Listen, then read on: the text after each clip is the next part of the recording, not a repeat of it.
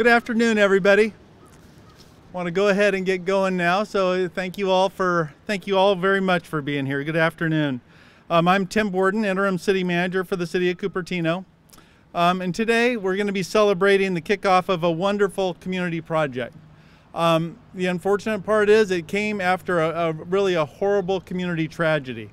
So just not far down the road, several years ago, there was a fatality. Ethan Wong, a Monta Vista student, passed away. But what came out of that was something that really has initiated an effort in Cupertino in support for really improving the bike and ped infrastructure within the city to make it safer and more comfortable for more people to get on their bikes and get around the city. So for that, I think that this really became a wonderful thing. It really will be, this project will be something that will give that extra level of safety for our students, our families, and residents, particularly those that bike to work or to school. The project will be starting this Monday, and it's expected to be completed in about 3 months. So when you all come back to school in August, we should be putting in the finishing touches. So I think you'll be impressed and pleased with the result. Today we're going to be thanking the Cupertino Union School District and Fremont Union High School District for partnering with us on this. A lot of the communication, because construction comes with disruptions to daily lives. So we appreciate the understanding for that and all of the communication that's gone out to students and their families. So we really appreciate that. Today we appreciate being hosted here at Lincoln by Principal Ann Kropp. So let's thank Ann. We have several speakers coming up. I'm going to note a few that people I'd like to point out that aren't on our speaking list, but I do want to appreciate their support for being here today. So we have Councilmember Darcy Paul. Yeah, if you could please stand up. Planning Commissioner David Fung. CUSD COO Jeff Bowman, Bike Ped Commissioner Gerhard Eschelbeck, and now we have Council Member John Willey. Okay, and so let's go ahead and have some of the speakers come up now. If we could have Mayor Stephen Scharf come up. So how many people biked here today? Okay, I guess I'm the only one. So like Tim said, it's kind of sad that the tragedy of Ethan Wong is what it took to get us moving on improving our bicycle infrastructure in Cupertino. But I think it can have a big effect keeping children and adults safer, but also increasing the number of people willing to ride when they see the new infrastructure. I was just reading about protected bike lanes in Columbus, Ohio. They saw a 75% increase in bicycling after they put them in. Now, unfortunately, they did see in the bike lanes more bike crashes. So that's something we have to guard against. We really need, a protected bike lane and a helmet are great, but we really need to teach the children and adults how to ride safely as well. One thing I like about protected bike lanes, it's a problem I see every day. It's delivery trucks, cars, parking in the bike lane, and the cyclists have to veer out into traffic to get around them. It's almost more dangerous than if there's no bike lane at all. On Bike to Work Day, I was on Homestead Road in Sunnyvale. A Chevy Volt parked right in the bike lane, took out my phone, called the non-emergency number. This was in Sunnyvale. In 10 minutes, they had a community service officer out there ticketing the vehicle. We really need to be vigilant. There's no way we can make every bike lane a protected bike lane. It's expensive and it's complicated. There's issues with things like garbage trucks and deliveries, and some of them are shared. You have parking at some times of the day. But this is a great start at schools especially, and Unfortunately, we see behavior of drivers around schools is not always what we'd like it to be. Often, cars will line up in the bike lane waiting to turn into a parking lot, really endangering cyclists, and the protected bike lanes should be a good solution to this problem.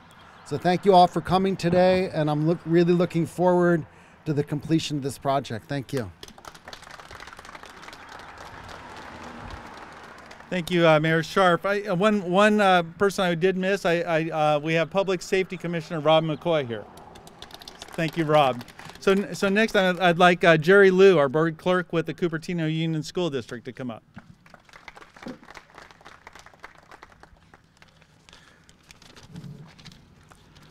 All right. So good afternoon, everyone. It's a real privilege to be here in front of this audience today. So I'm Jerry Liu. I serve on the school board for the Cupertino Union School District. And so on behalf of the district, I'd like to thank everybody here for joining us here at this ceremony. Before I start, I actually would like to introduce a few members of our CUSD community. Jeff Bowman, our COO, that's previously introduced. We have Leslie Maines, who's our Chief Information and Community Engagement Officer, and Ann Kropp, of course, our beloved principal here at Lincoln. And we have 3 student representatives who graciously gave up class time to be here sitting with us, so thank you very much for coming. So we're here to, to kick off the construction of the McClellan Road separated bike lanes project. And I, for one, can't wait for this to get started. You see, so I've lived in this neighborhood for about 8 years or so. And so every weekday morning and every weekday afternoon, there would be these convoys of cars converging on the schools in this area. Right, and you will see cars mixing it up with students that are, trying to go to school or, get back from school. And then you will see these sort of messy traffic situations that could be pretty scary for a pedestrian or a cyclist. And this is a scene that's repeated itself over, week after week, month after month. But now I think the scene is going to change now with this new project, because the separated bike lanes are going to provide a safe biking path for our students at Lincoln, at Kennedy, at Monta Vista. And when we provide our students with safe routes for them to bike to school, it's more than just student safety. It's also, we're helping to alleviate the traffic situation in our neighborhoods, reducing air pollution, and giving these students more of an opportunity for more physical exercise. A project like this wouldn't be possible without the close collaboration between the City of Cupertino and the school districts. And so I particularly wanted to take the time to acknowledge and recognize the contributions of the staff of the different agencies for your dedication and service to our community. I also would like to acknowledge Cherie Vakoviak and the Safe Routes to School program for your leadership in encouraging biking and walking to school. And certainly the numerous residents and organizations like Walk Bike Cupertino for their energy and advocacy the last several years that made this this path possible. And so in closing, I just want to say that providing these separated bike lanes for our students is a worthy investment. It reaffirms our values as a family-friendly community, and it's a shining example of what we can achieve if we all work together. And this is just the beginning, because these bike lanes are part of the broader Cupertino bicycle transportation plan, which will provide, in the coming years, practical alternatives, practical and healthy alternatives to car travel. And so today, we take the first step towards this future. And thank you all very much.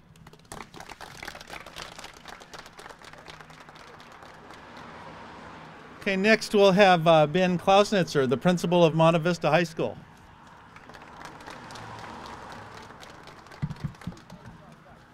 Good afternoon, and thank you for being with us here today as we mark the official start of construction on the McClellan Bike Lane project.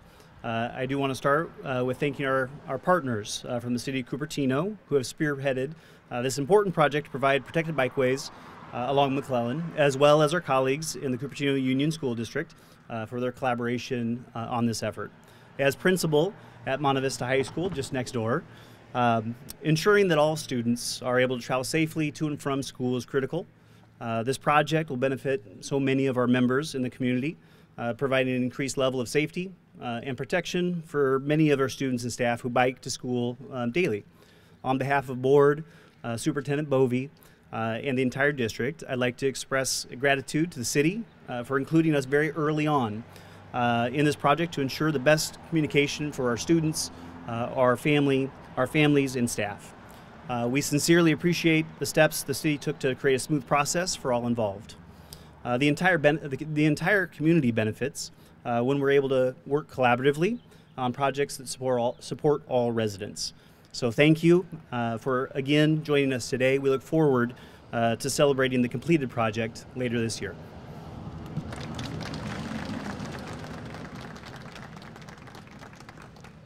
Okay, now I'd like to ask Ray Zhao, a student with Monta Vista High School. Good afternoon. Thank you guys for inviting me here. So I'm a junior at Monta Vista High School, and this past year I've been working at Safe Routes to School to provide a first-hand student experience perspective of the commute to school. And it's been a pleasure to work with such dedicated, caring people who are so willing to improve our community, including Transportation Manager David Stillman, who's not here, Safe Routes to School coordinators Sherry Volkoviak, I'm sorry, he is here, and Matt Schroeder, as well as all the parents and the school administrators. Now, many of my friends bike to school, and I would too, and I almost did so in middle school. Yet my parents later changed their minds one day, saying that it's too dangerous. Going back to my friends, many of them experience dangerous experiences on a daily basis when coming to and leaving school. Not one, but two of my friends have been hit by drivers who have fled the scene. In addition to this, a few more have had terrible collisions involving cars, breaking bones and other limbs. Other times, younger students struggle to merge and bike alongside with traffic. It's not an uncommon occurrence to see students pull right in front of cars when turning left to the student parking lots, to the student bike racks at Monta Vista, and students often turn too wide right into the path of cars when they're exiting the bike racks. Not to mention parents and other commuters who are passing by often cross over the painted bike lanes and occasionally hit students. With the new separated bike lanes, students will be kept at a safer distance, and bikers will be less likely to veer out of the routes, making for a safer commutes for these students attending school. I know that my friends are excited for separated bike lanes, and their parents are too. I'm grateful to the engineers behind this project, the City of Cupertino, and the Safe Routes of Two school program. And I'm looking forward to safer commutes. Thank you.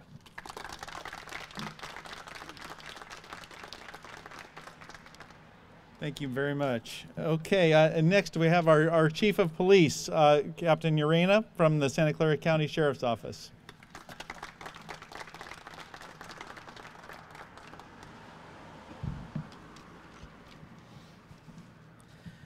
Good afternoon. I'm Captain Rich Urena. I lead the men and women of the Sheriff's Office who provide law enforcement services to the City of Cupertino. I'm extremely excited to be here today. So as many of you know, the Sheriff's Office is committed to doing anything we can to ensure the safety and security of our residents. As such, we are extremely excited to be part of this project, as we believe these separated bicycle lanes will prevent collisions and help protect our bicyclists. These lanes will no doubt appeal to all residents, especially our students who will use them on a daily basis to travel from and to the various schools in the area. As I'm sure many of you are aware, our motorcycle deputies spend a significant amount of time in and around this area in order to stop unsafe driving and keep everyone safe. Right, Mr. Mayor? The addition of these lanes will enhance our goal of public safety by preventing motorists from driving or stopping in unsafe locations. This project is a great example of a community coming together to help solve a safety problem. On behalf of Sheriff Laurie Smith and all the men and women of the Sheriff's Office, we thank you for allowing us to be part of this exciting time. Thank you.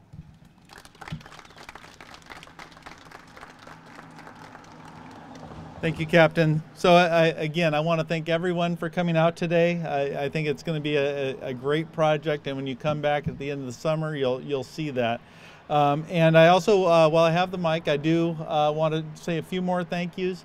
I was formerly the Director of Public Works, so I really want to call out a big thank you to the Public Works staff, David Stillman, Michael Zimmerman, and Cherie with our Safe Routes group. So thank you very much for bringing this project forward. Today I want to thank everyone for helping coordinate this. We have the City Channel crew and our Public Affairs group. So thank you all very, very much for everything you put into this. So with that, I think we're done, but we do want to come over for some photos right over here, Brian, right? Okay.